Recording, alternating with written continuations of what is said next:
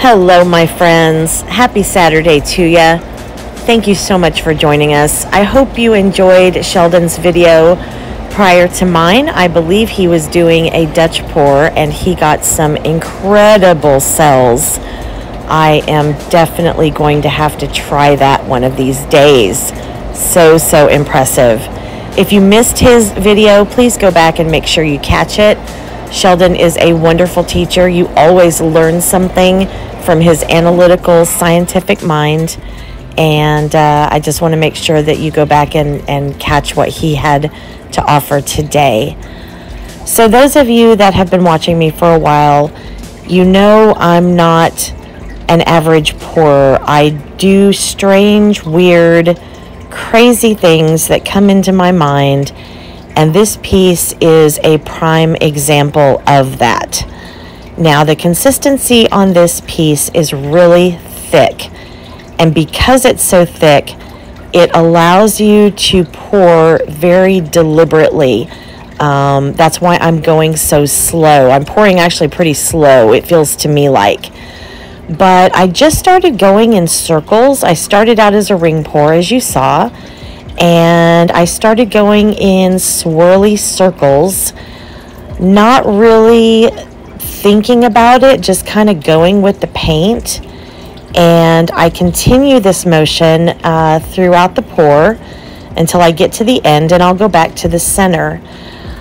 I had no idea how it would turn out, how it would look, but because of that consistency and a couple of other pieces that I've practiced on, I figured once I started tilting and stretching this thing out, it would turn out kind of cool. And I thought it did. I will leave that judgment up to you. The colors obviously are all pigments. I have been playing with my pigments a lot. I don't see as many videos as I would like to out there of people just using pigments. There's a lot where they incorporate them into a regular pour with regular tube paints. But I really like playing with pigments. And like I said, this was just an example of me playing, experimenting. Pouring this thing took a little bit of time, as you can see. So bear with me, sit back, and enjoy. Oh, and interestingly enough, not your average pouring is what I'll be teaching in my class at the Fluid Art Experience in Seattle in April. I wonder what strange and unique pieces we can come up with.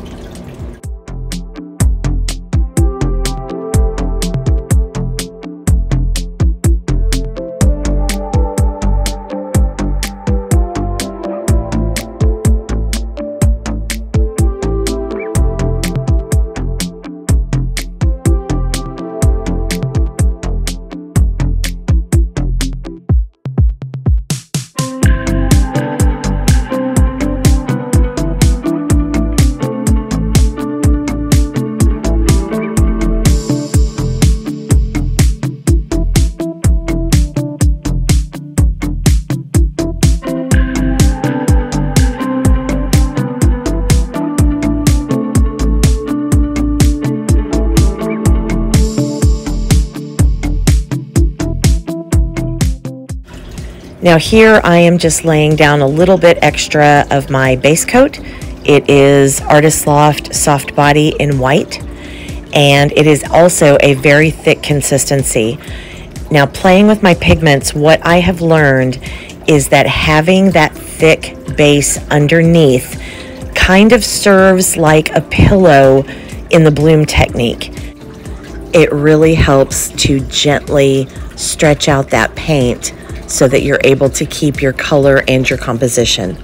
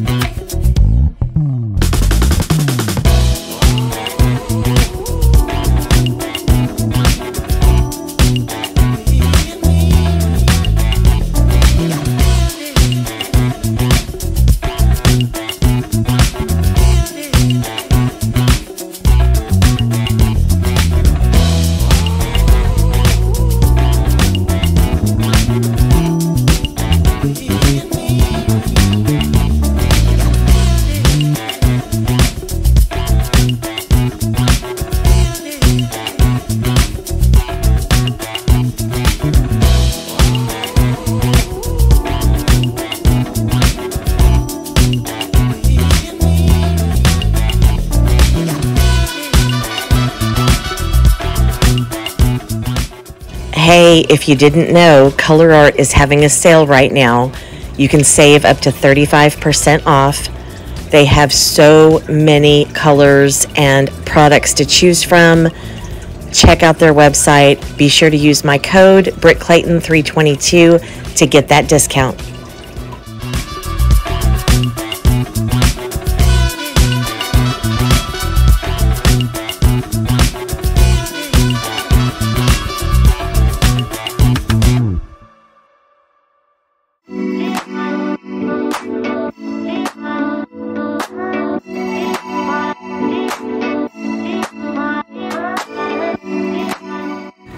And here are the dried results. I am over the moon happy with this piece. You can see the lacing that was created by that satin enamel mix in certain areas. It just really topped off the depth and the 3D effect of this piece. There's so much interest that catches the eye. The colors just really blended well together, very complimentary, and like I said, I am just over the moon happy with this piece. There is tons of sparkle from my Colourarte pigments in this piece, just absolutely gorgeous.